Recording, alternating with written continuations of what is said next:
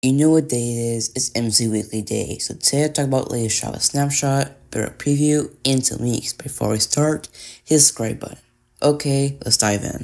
This week we got the first preview from 20.6 in this week's preview, then you have the Java Streamers experimental feature. I've not checked it out yet, but it looks super cool. We also got a huge change for Realms players in this preview. Let's check out the changelog.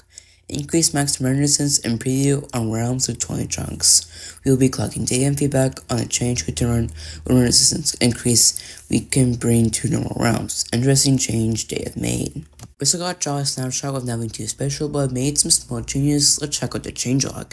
This snapshot brings about a few redstone-focused changes. Notably, we're tweaking the tick delay behavior to crafter and cover block while we're still in experimental development. With the changes, we aim to make the crafter more consistent with other blocks that drop or reject items in the cover ball with other blocks that react or change state when the redstone signal changes. As a result of this, some contraptions built during these few snapshots may no longer work properly. So just some more redstone changes, and some of them are kind of controversial. Now let's check out the seed of the week. Take a nap in a lush cave, test your skills in child chambers, and conquer an ancient city. As always, see in accordance with pin comment.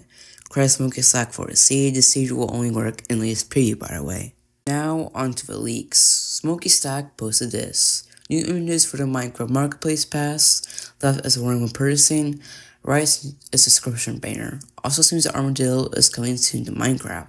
Material entry has been added in the latest preview. Super excited to see this coming hopefully next week.